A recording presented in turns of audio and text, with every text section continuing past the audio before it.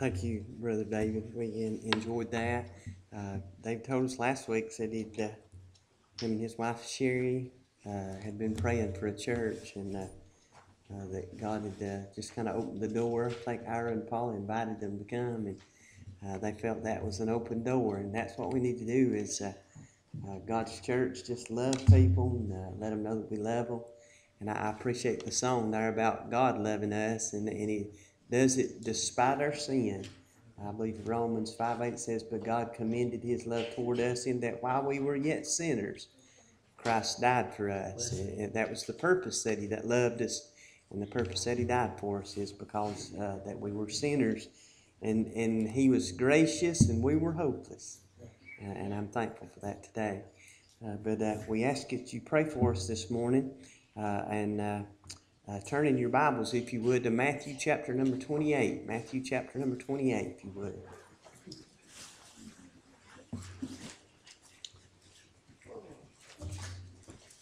Continue to remember Idale, as we said.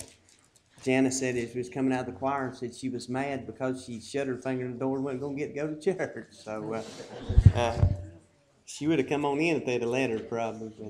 But y'all pray for her. She said she hadn't got to go to church in 2 weeks because of the ice, and she was ready to come today. So y'all remember her. We miss her, and Judy also. But I'm going to read a very familiar scripture. I've never preached from this. I've used the scripture, can quote it, but I've never preached from it. We know this as the Great Commission.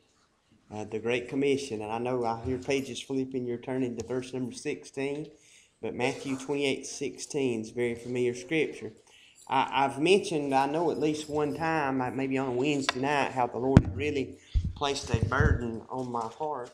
But how we mentioned really had a burden, and this sermon's come out of that burden. I knew in the last 2 or 3 weeks, probably a month ago, I mentioned having this burden, and we knew immediately after Sunday service last week that this is what we should try to preach on.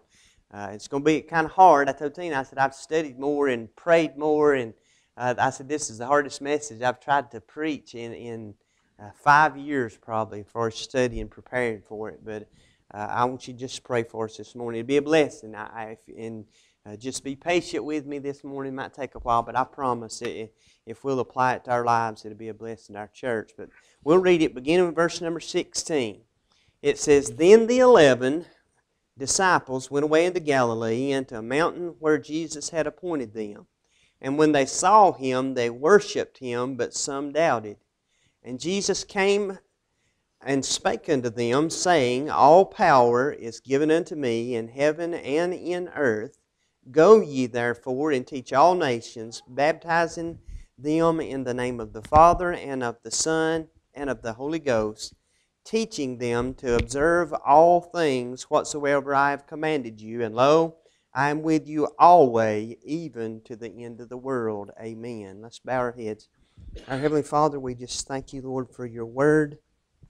Lord, we thank you as you left. God, you commissioned us, Lord, and gave us a job to do. Lord, that how we are stewards of your kingdom. And I pray, Father, that we just use that you've given us, your word, Lord, and the resources, God, your Holy Spirit and your power to reach those that are unsaved.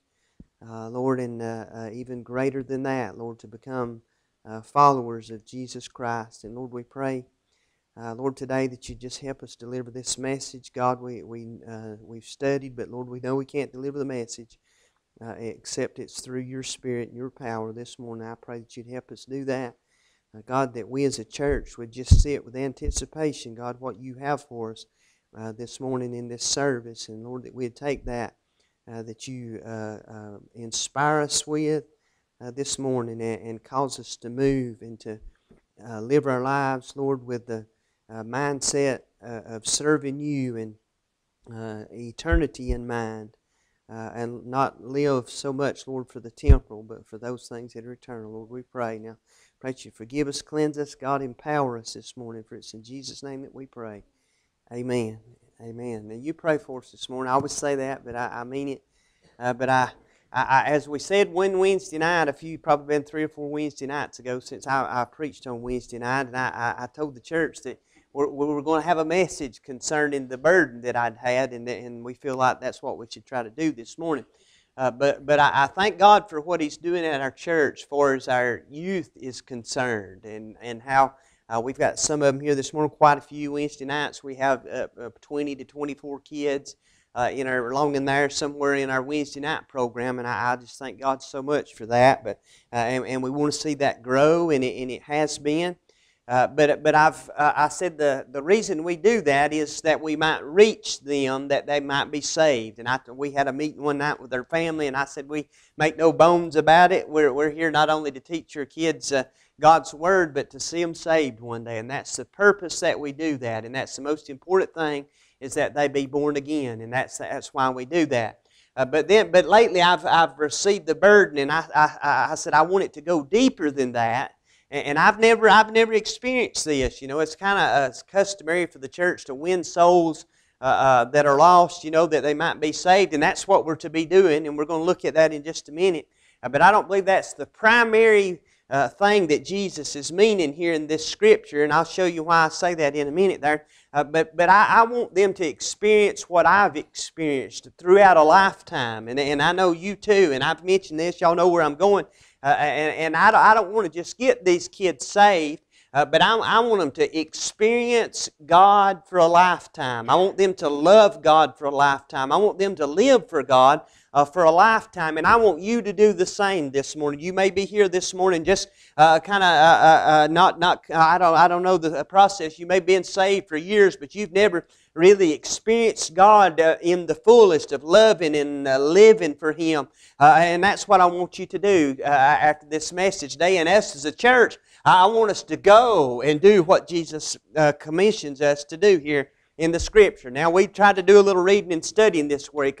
I've read, and I've even heard the number even being higher than what I've got wrote down.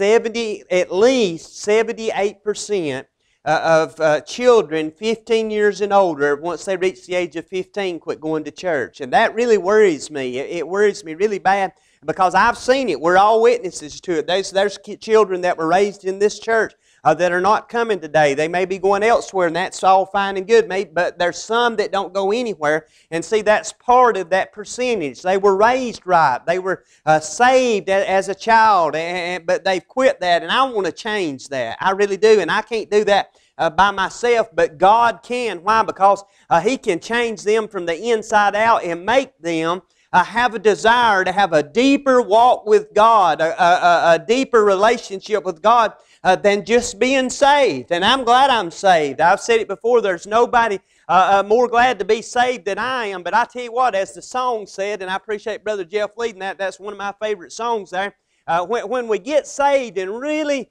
know what God wants to do with us and with our lives, as the boys read this morning, when we're bought with a price, we're no longer ours, and we're to submit ourselves to God. And when we do that, I mean, He makes life life fulfilled. He fulfills life, and that's what I want people to experience. I just don't want them to experience salvation. I want them to experience God and experience God for a lifetime, and that's what we want to try to do.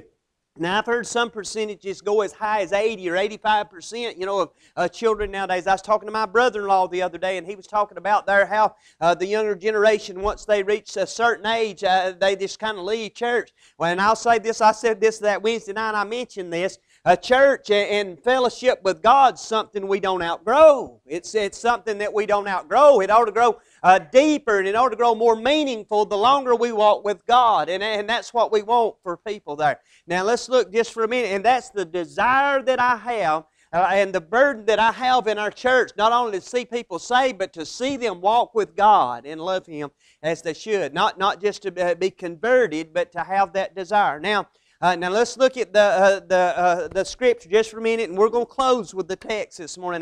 It's a pet peeve of mine for a preacher to read a passage of Scripture and never preach from it. That just drives me crazy, and I don't want to do that this morning, but it's going to be the very last thing that we look at now this morning. Now let's look at it real quick just for a minute. Now it says, "Then the 11 disciples went away into Galilee."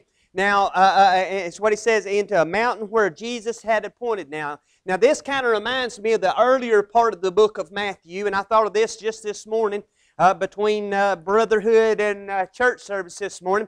This is not the end of the book of Matthew. You say, well, it is in my Bible, but it's not the closure of it. It's just the beginning is what it is. And this is the climax of the book. It's not a bitter end or something like that. It's what the book of Matthew was written for, and the purpose that Matthew was leading to the whole time was to close with these 2 or 3 verses that we've read this morning, and it's the climax of the book. I thought about it when we preached a few months back there from Matthew chapter number 7 and verse number 24. Now, we didn't know we was going to do it. Just bear with us just for a minute. Listen to very familiar scripture. And the Bible says there, therefore whosoever heareth these sayings of mine and doeth them, I will liken him to a wise man which built his house upon a rock. And we know the story there. And how I said that now, and I said, that's not the message. That's not the message. If you read the scripture, Jesus says, whosoever heareth these sayings of mine and doeth them, he will liken unto him. So the Matthew 7:24 through 7:28 there, it's not really the message. It's chapter 5, beginning with verse number 1, and how you have to go back and look at all the teachings that Christ did there, and how that's the close of a 2-chapter sermon. If you read that, and say that's kind of where the book of Matthew is. This is what he's been leading up to the whole time.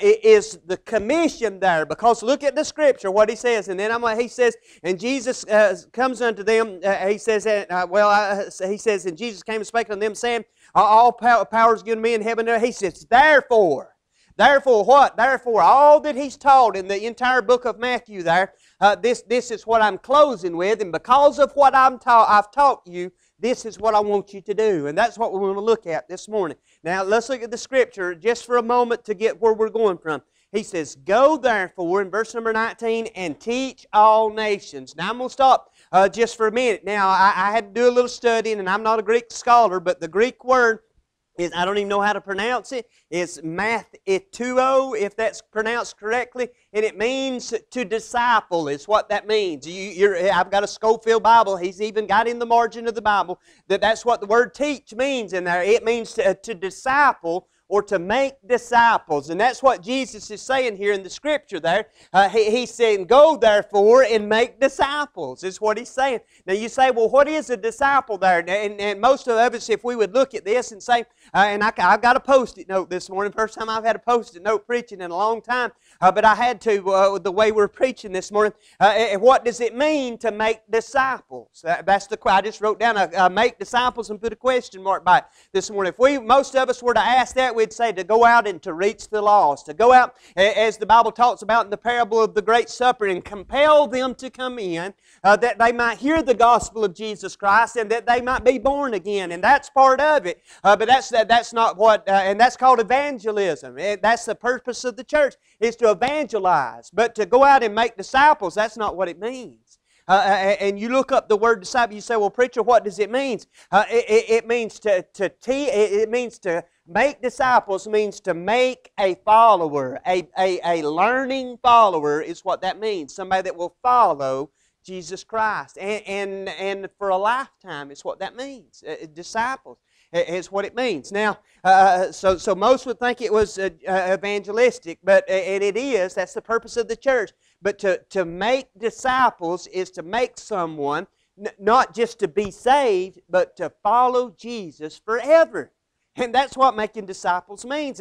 And that's what I want. That's what I want us to do. That's what I want to do. That's what I want my life to be about, is for people, as I've done said, to experience what I have experienced for the past 30-something years. I was saved when I was 12, and I'll be 50, so that'd be 38 years almost I've been saved. I'll be 50 in about a month. And that's what I want people to experience. It's something... And I'm living proof that Christianity is something that we do not outgrow. And we got a lot of teens here this morning. I want you to understand that you don't outgrow it.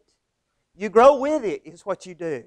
You grow as you walk with God, and you grow and you grow and you grow until someday you'll reach a place of maturity as a Christian. And I ain't reached it yet. Paul hadn't even attained it when he was nearing his death. He said, not as though we had already attained it, but he was striving. He said, I press toward the mark the prize of the high calling of God in Christ Jesus, is what he said. He was striving for perfection, is what he was doing. Because you love God. Now let's look. I've got to go. I just kind of followed the leadership of the Lord this week. Now don't misunderstand me. The new birth is necessary. That's the next thing that I've got wrote down on my Post-it note there. Now John told Nicodemus, except you be born again, you cannot see the kingdom of God, is what Jesus told Nicodemus. Nicodemus marveled at that. Jesus told him again, He says, marvel not that I say unto you, you must be born again. He says, except a man be born again, he cannot enter into the kingdom of heaven, is what he said. I heard a preacher say one time, he said, everybody that's talking about heaven ain't going there. Everybody's talking about heaven. But I tell you what, you'll never see the kingdom of God, and you'll never enter the kingdom of God until you are born again. And that's what Jesus teaches to Nicodemus there. Why is that? Because it's not the natural born part of man that's going to make it to heaven. It's not going. What you see right now will never make it to heaven. If you could see my soul, it'll make it there. Why? Because it was born again. One day when I was a 12-year-old little boy, and it's the born again part that's born for the new world, for the new heaven and the new earth that God's created for them that trust Him as Savior. And see, that's still necessary. And if you're going to get to heaven, you're going to have to do that. But I tell you what, Christianity is more than getting to heaven and staying out of hell. It is. And I want people to experience that. Am I making sense this morning? And I want them to experience that this morning. That's what He says. Now, I thought about the call. And now that's something that we can do our job. We can compel people to come in. We can go knock on doors. We can invite people. We can have a youth group. We can do that. And we can tell them about Jesus. But it's Christ that calls them to salvation and to be a disciple. I thought about about the call of the disciples there in Matthew chapter number 4. And this is a very familiar scripture. I love it. I've read it a couple of times this week. You know the story there. It says, and Jesus is walking by. Now this is not the call of all of them. It don't really say that much about some of them. It says, and Jesus was walking by the Sea of the Galilee, and two brothers called Simon, called Peter and Andrew, casting their nets, for they was fishers. And Jesus walks by and He says, follow me and I'll make you fishers of men. And the Bible says they just laid down their nets and they followed Jesus. And isn't that wonderful? And it goes on, it says, and going on, He saw two other brethren, James, the son of Zebedee, and John his brother, were in the ship with Zebedee their father, mending their nets. And He called them, it says, and immediately they left their nets and followed Him, is what they did. You read in the book of Matthew, chapter number 9, the same book, just in verse number 9, I think it is, when the call of Matthew, it says, and Jesus passed forth thence, He saw a man named Matthew sitting at the receipt of customs, and He said unto him, follow me, and he arose and followed Him, is what he did. Now that's what Jesus does. He calls us to be disciples, is what He does. And that's what they did. They laid down what they were doing. Now pray this morning. I want you to pray. I prayed this morning. I tried to pray. I used to pray more before I preach. And I got burned about that this morning. I was back there in the office studying this morning, and I thought, man, I got to shut my Bible and pray, because it seems like I used to preach with more power than I do. And why is that? Because I probably don't pray as much as I used to. And that's what we need. I tell you what, we need the power of God if we're going to preach like God wants us to preach this morning. And preaching with power don't mean screaming and yelling, but I mean freedom is what I need when I preach. But now listen just for a minute there, but now look what it says there. That's what we need there, though, is the power of God. Now listen just for a minute. And that's what, listen, Jesus called them there. He calls them, and He calls them to follow, is what He does. And that's what they do immediately. The Bible says that they left what they were doing and they followed Him. That's what they did. Now I got to move on, so we won't be here all day. Now, what does it mean? Now listen just for a minute. What does it mean to be a disciple? Now I know I'm kind of beating the same drum here just for a minute, but now what does it mean to make disciple, but what does it mean to be a disciple? Now listen, now I had to do a little research. Jesus said in John 8:31, He says, if ye continue in my word, ye are my disciples. Now what does continue mean? That means without end, doesn't it? I mean, you probably look up the word, it probably doesn't mean that, but it means not stopping, is what that means. And that's what it takes to be a disciple. It means to, once we start following, it's to not stop following. It's to continue in His Word. That's what Jesus said, John 8:31. And to enjoy, or to know the joy of following. I hope joy radiates off of me. I've said that before. I said it the other day. Nobody loves life as much as I do, and I hope people see that. But nobody loves serving God and loving God as much as I do. Am I perfect? No. I sin every day. I got down yesterday. I was so burdened. I tell you, I get so discouraged sometimes the way I walk with the Lord there. And am I living a life of sin? No, but I sin every day. I do that, and I get discouraged in that, and I prayed and I begged God yesterday to make me a better person than what I am, that I might enjoy even more following and walking with Him as we should. Because that's what we need to manifest that, and I'm going to show that in just a minute. Lord, be our helper. But to continue in His Word is what it means to make a disciple. Now, what does it require of us to be a disciple? Now, I know this is kind of just, and I didn't get this off the internet, folks. God just through the week, man, Lord laid something on my heart, and I keep something. I wrote on my hand. You can see I've got writing on my hand. Lord gives me something, I'll write it down. When I get home, I'll put it on something so I won't forget it there. And that's what God's done all week there. What does it require of us? It requires sacrifice. And I think that's what people that are saved, truly born again, they don't want to sacrifice. I love the song Brother David said, and it's mentioned in Scripture. I mean, in the Sunday school, it's mentioned every time we come to the house of God how Jesus Christ sacrificed. He gave His life for us, and that's what He requires of us if we're going to be disciples. He did it for us that we might be saved. The only sacrifice most Christians make is stepping out of a pew and coming to the altar and getting saved. That's the only the public proclamation that they're saved, or the public confession, and that's about it. But I tell you what, to be a disciple, it takes sacrifice, and I believe that's what scares people to death. They have to sacrifice. Now listen just for a minute what Jesus said in Luke chapter 14, in verse number 26. Just a moment. I'm going to try to be as brief as we can. Luke 14, what did I say? 26. If a man come, I think Brother Trey or somebody read this the other night. If a man come unto me, and hate not his father and his mother and his wife and his children and his brother and his sisters, yea, in his own life, he cannot be my disciple. Now that doesn't mean you're supposed to hate your wife. That doesn't mean you're supposed to, and you say, well, that's what it says. That means you're supposed to love God more than anybody else. That's what it means.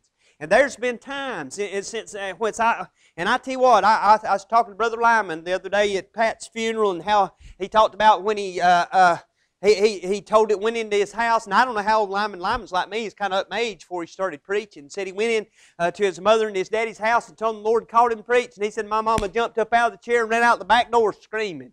And fell down in the backyard. Have you ever heard Lyman tell that? He said he fell down in the backyard. His mother did. Praying, oh my God, don't call my boy to preach. Oh God, don't call my boy to preach. And he said she come back in, and his daddy said, amen, I'm glad he called you to preach. So he said, and said, Mama, what'd you do that for? And she said, I know the life that a preacher has to live.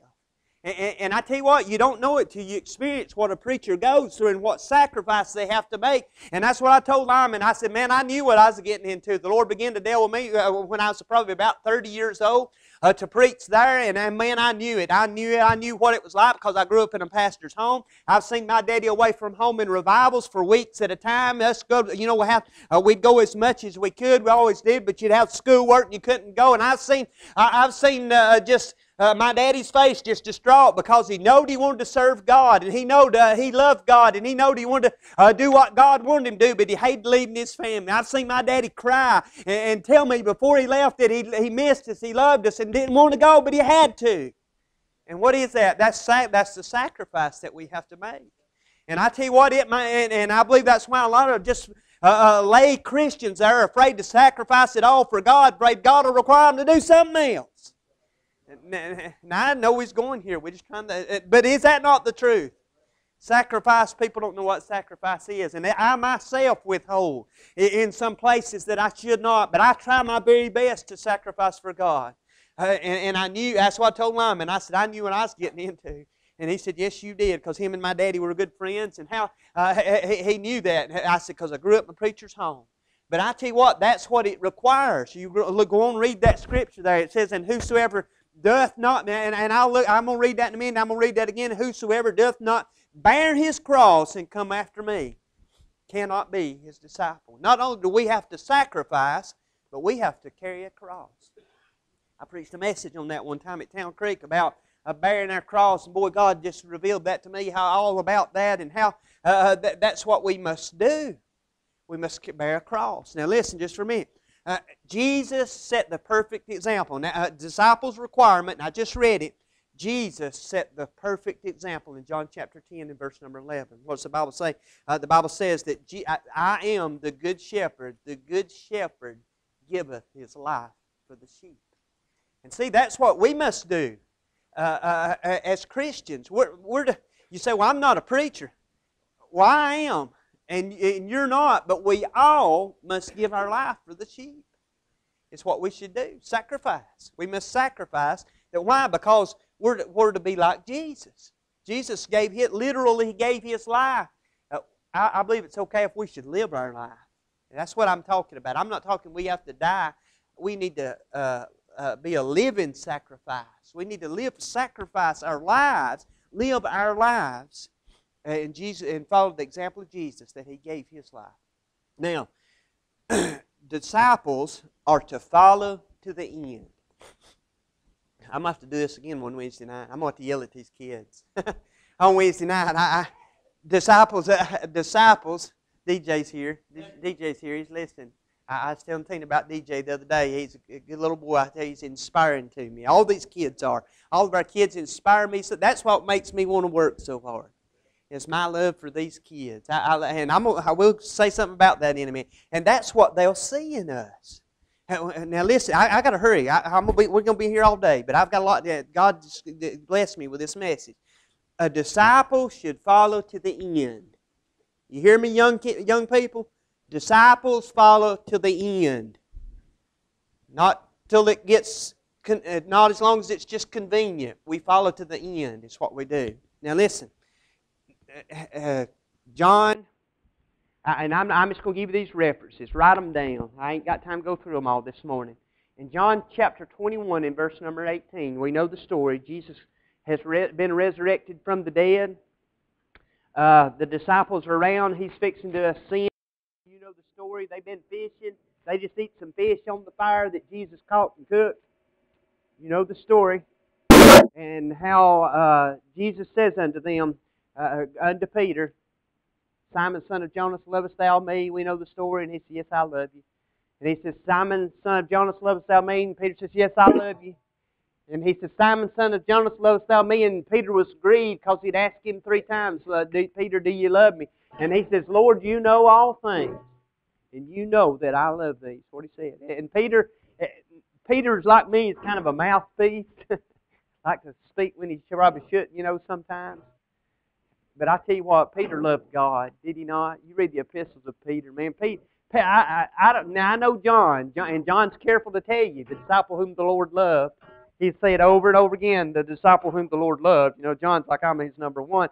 But I tell you what, Peter loved God, did he not? He loved Jesus Christ with all his heart, and his soul, and his mind. As we'll see in a minute. But and that's what he did, and it grieved him.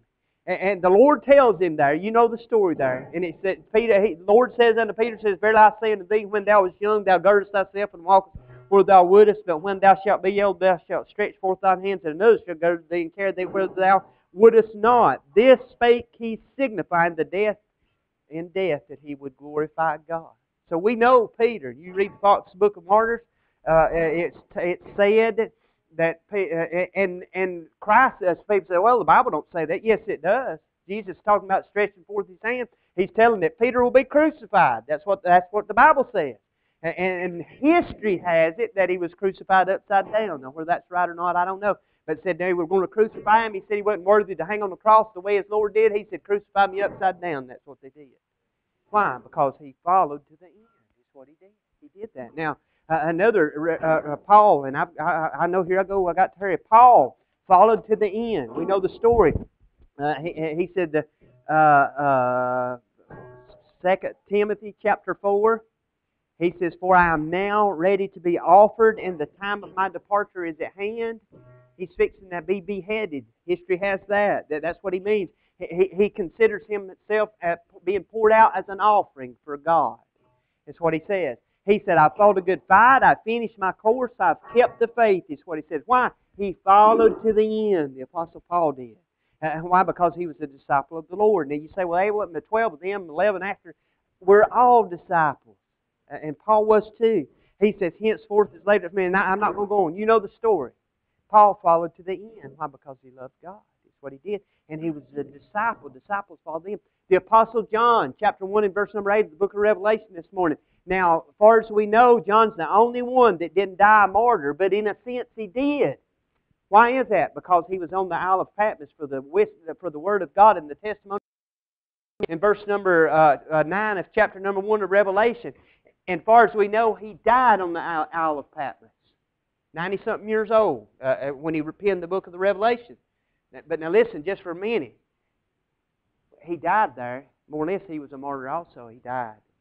He stayed faithful to the end. Is what he did. Now, we'll all do that. No. And I thought of this. There's no guarantee, as the best that we can do, that our young people will always follow the Lord and be true disciples. But we need to do our very best to make sure they are. I mean, we need to do our very best. And I don't know who's responsible for me. I really don't. And I'm not saying I'm the perfect disciple, but I've not quit on God. Let's don't quit on God. I don't know if it's my family's raising. I'll give them credit. I'll give God all the credit. It's by His grace. It's by His grace that we've stayed with Him, and that He's kept us all these years by His grace. But I tell you what, I think I could name you Sunday school teachers. You think, oh, I'm not making an impact. I got a coffee mug at home, and I drank out of it yesterday, and it says, "Teachers touch eternity." That's what it says. And we all have the opportunity. If we can touch a kid's life, we can make an impact in a kid's life. We can do that. We really can, and we need to see that. Every time we come in contact with a kid, we've got an opportunity to make a mark on them that will last a lifetime. And let's remember that. Now let's go on down the Scripture. Will they all follow? No, they won't. Now, why? Because Jesus was the perfect example. I thought about John chapter number 6 while we were studying, how Jesus gives the discourse, "I am the bread of life." You know the story, how He did that. And when He did that, it says, it offended some. You can read the story. He said, "Doth this offend you? What if you shall see the Son of Man ascend up where He was before?" And it said, "It is the Spirit that quickeneth, the flesh profiteth nothing. I speak unto you, the words I speak unto you, they are spirit and they are life." He said, "But there are some of you that believe not." Now listen just for a minute. For Jesus knew from the beginning who them would that believed and who would betray Him. He's talking about Judas. He says, "Therefore He said unto you, no man can come to me except it were given him of my Father." He said, from that time, now listen, verse 66, John 6:66. From that time, many of His disciples, look what it says. Many of His disciples went back and walked with Him no more. They were temporary disciples. They were part-time disciples is what they was. And they walked till the walk got hard. And then they walked with the Lord no more, it says. They left Him. Were they disciples? It says they were. Were they saved? Most likely they were. But they didn't walk with Him no more. Now look what it says. And He says, from that time many of His disciples went back and walked with Him no more. Now I love this Scripture. Then Jesus said unto the 12, will you also go away? Look what He says. And Peter answered and says, Lord, to whom shall we go? For Thou hast the words of eternal life.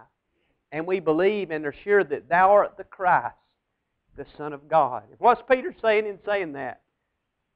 I'll never leave you nor forsake you. I believe that's the way, and we know he did. We know later, and the Lord goes right on and tells him that He'll, later in Scripture there, that, oh yeah, you will deny me. But I tell you what, but what does the Lord tell him there in Luke chapter number 22, I think it is. He says, but when thou art converted, what does He say? I'm going to have to read it real quick. Here I go again.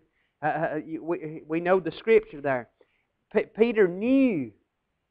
Read Matthew 16, I think it is, when He asked, whom do men say that I am? And some, name this and this and that and the other. And Peter says, we believe that, and are sure that Thou art the Christ, the Son of the living God. That's what he said. Peter knew who he was, and he loved Him for that. And he was determined to follow Him. And we know he failed just like we all do at times. But Peter loved him to the end and followed him to the end. But so there's no guarantee that some will not go away. Now listen, I've got to go. The conversion. Now, I kind of thought of this clever thing this morning, and I can't remember it because I didn't write it down. But how God, the Holy Spirit, Jesus calls, the Holy Spirit convicts and converts. But now I'll say this, now I might be wrong in this, but it's what the Lord laid on my heart. But it's up to me and you to convince people to become disciples. You believe that? Now I know God calls, Christ calls disciples. He saves, He converts, and all this stuff.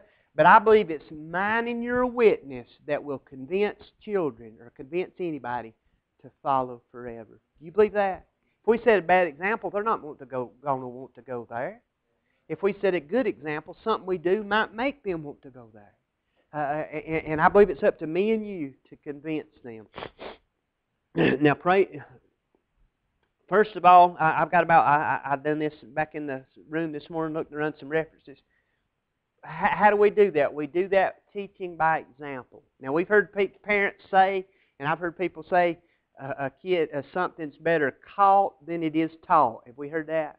If you do something, most likely your kids will do it. You know, you can do something and teach your kids otherwise, and they're still going to do what you do. Why? Because something is caught better than taught. So in other words, we need to lead by example is what we need to do. We need to be an example.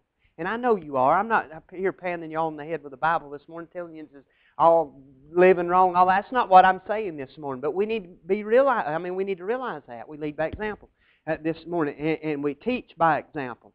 And I wrote on my Post-it note in the margin. I wrote this down in the margin. Example, we need to have faith like Caleb. He's sitting back yonder this morning. We got faith like Caleb. We need to have faith like Caleb is what we need to do. We need to have fidelity like Joshua. And I got the references. If y'all want to write these down, faith like Caleb is Joshua 14, Joshua 24, where Joshua says, as for me and my house, we will serve the Lord. We need to have courage like David, 1 Samuel 17. We need to live a holy life like Daniel. You read the first chapter of the book of Daniel, or actually the whole book of Daniel.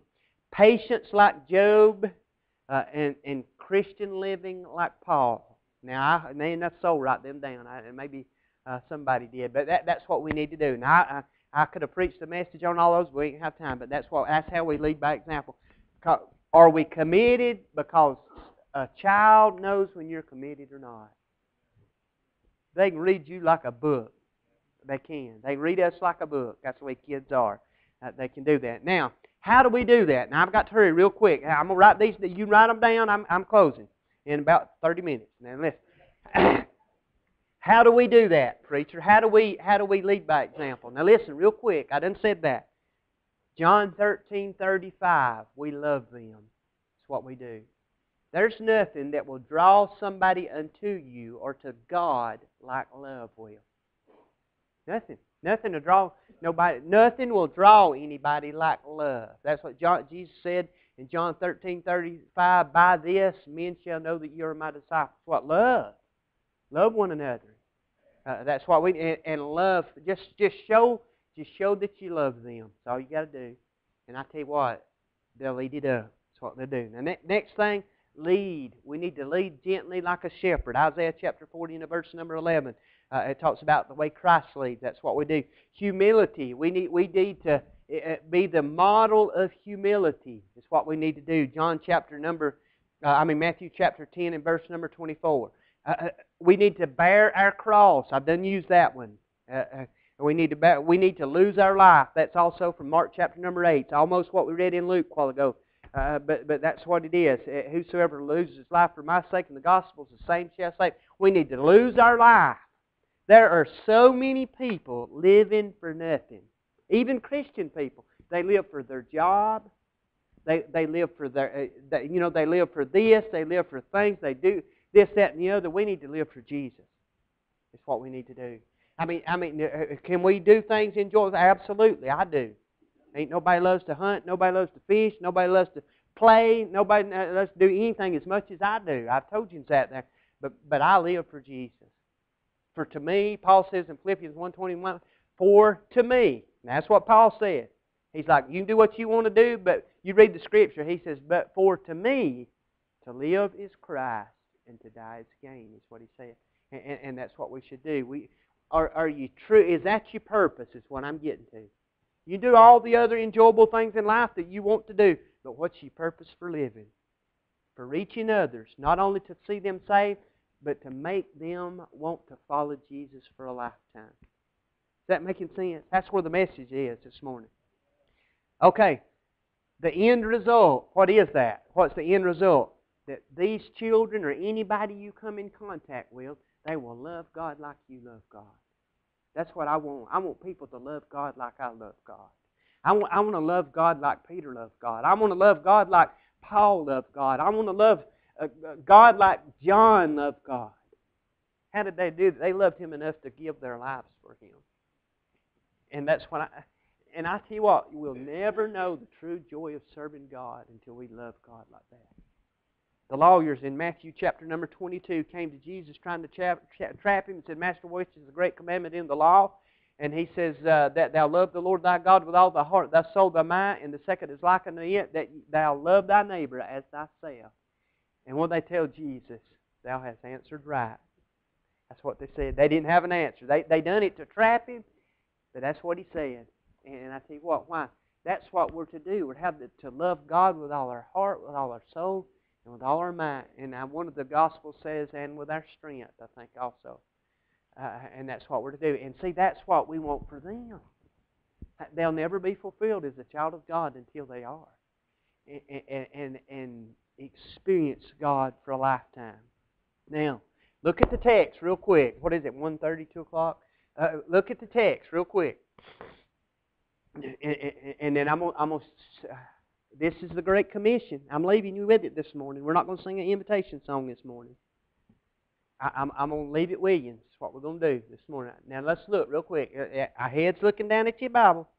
If you got a Bible, I want you to look at it. I want you to see what there is in the Scripture. I didn't make this up. It's in there.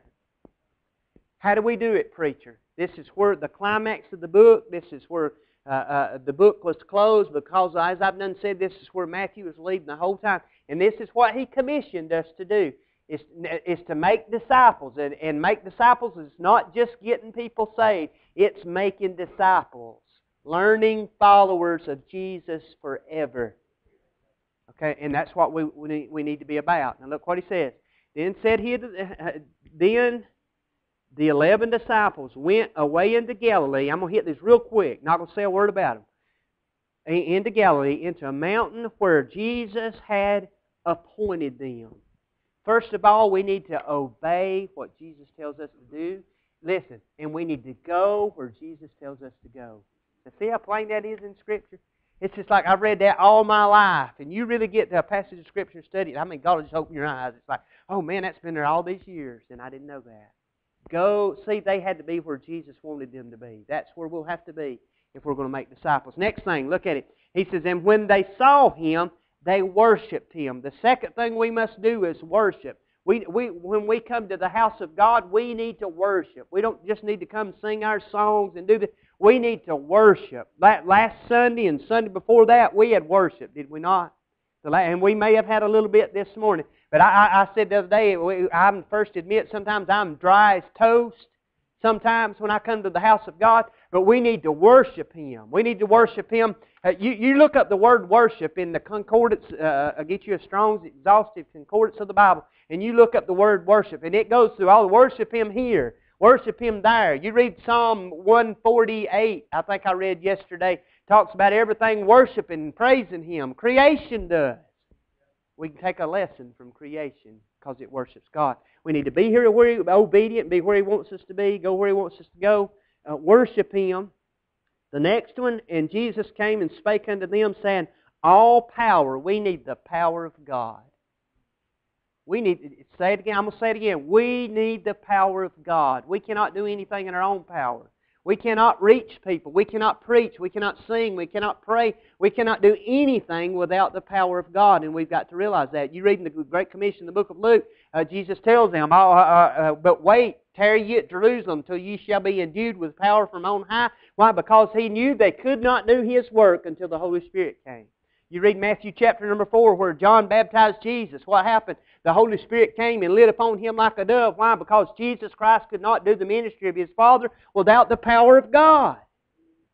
Now, if He can't do it, we can't do it. We got to have God's power. We got to be obedient. We got to worship Him. We got to have His power. And the next one, in verse number 19, the first word, we've got to go. We've got to get up off the stool of do nothing. A lot of people, as children of God, been saved for years, sit on the stool of do nothing. I don't know what that is. I used to hear my grandmother say that. I don't know what that is. I've never seen that stool. I probably sit on it before and didn't see it. But I used to hear her say that. Get off the stool of do nothing, boy. That's what you do. And that's what we need to go. We need to take action. That's what I wrote in my Bible, by the word go. Okay, the next in there. Therefore, teach all nations, meaning make disciples of all nations, baptizing them in the name of the Father, and the Son, and the Holy Ghost, teaching them to observe all things. Now look at this. Teaching them to observe all things whatsoever I have commanded you. See, he points at them. He didn't. You teach that bunch out there. That ain't what he said. That's not what he said. He says, look what he says, teaching them to observe all things whatsoever I have commanded you. You say, well, this is what God has instructed me to do, and He wants you to do the same. That's what we do. That's the last thing. We teach by example. I've done use that one, but that's what we do. We teach by example. Now, real quick, we're obedient. We worship. We must have His power. We must go, and we must be an example. And you say, I don't want to be an example. I heard a Sunday school teacher one time. He was over at Town Creek. Brother Jason Doctor. He said something one time. He was an adult Sunday school teacher. He said something one time I'll never forget. He said, and I think about it occasionally. He said, he's talking about professional athletes and all this stuff, and they said, oh, we don't want to be a role model. He said, I hate it, but they're already are a role model. You can be a good one or a bad one. When you're in a public eye or something and people are watching you, you're a role model, whether you want to be one or not. Everybody is. You are. You say, well, I'm not a professional athlete. Yeah, but you're a person. You've got an influence on somebody, whether it's positive or negative. And that's what we need to realize, that we lead by example, and we need to realize that people are watching. And the last thing I've got wrote on my Post-it note, what are you living for this morning? To make disciples. Stand to your feet. That's why the Lord saved us. Now, if I ask you the definition of what making disciples is when you leave here this morning, what does that mean? It just doesn't mean getting people saved. It means making, now remember this, it means making people followers, learning followers of Jesus Christ for a lifetime. For a lifetime. I don't want anybody to experience God just when they're a little kid. I want them to experience God for a lifetime. Because there's nothing like serving God, are there? Nothing like loving God. Don't forget His benefits. Psalm 103. Let's bow our heads. Our Heavenly Father, we come to You and we just thank You so much, Lord, today for Your Word. God, we thank You, Lord, for this message that You give us. And God, we just failed You, I know, God, in trying to get it out. But I pray that the main thing, Lord, that we just leave this place realizing, God, that we live for a purpose. And that purpose, Lord, is to reach others, not only with the saving gospel of Jesus Christ, but, Lord, that they too can experience the joy of walking with You. And, Lord, we just thank You that it's by Your grace that You let us do Your work. Lord, it's the greatest job we could ever have, Lord, is doing Your work. God, just what a privilege it is. And God, we just thank You, Lord, for giving us opportunity. And I pray as a congregation of people that we'd realize the purpose that we're here, the purpose that this beautiful church sits upon this hill, Lord, is to reach people with the message of the gospel, Lord, and to show, just show people, Lord, the love that You have for them. And I pray that we just manifest that, Lord, I ask. And God, that You just take this and let us leave this place and meditate on this all week, God. And I pray that You just forgive me, God, where we fail You, Lord, we do. We don't want to present a false humility, God, but You know the areas where I fail. And I pray, oh Father, that You just help me, God, to live my life for no other purpose, Lord, but to love and to serve You and to see people saved and to lead them, Lord, to walk with You. Now, I pray if there's one here this morning that's unsaved and they've never received You as their Savior, Lord, as we pray right now and You've convicted their heart, I pray that they'd just surrender all and that they'd just ask You into their heart. Lord, we pray that You might come into them, and Lord, that You'd fill their empty, void heart, God, with Your Holy Spirit, and God, that we might see the radiance on their face. Lord, and they too might know that they know You and that they'd not doubt, God, and then make a profession, Lord, that they've believed on. Not an empty profession, but God, a real one, Lord, we pray that would last for an eternity, Lord, this morning. And we just thank You for this place. Pray that You'd bless it. Bless our efforts, God. Thank You for all that You're doing here. And it's for Your glory that we do everything. And for Your glory we pray in Jesus' name this morning. Amen. Amen.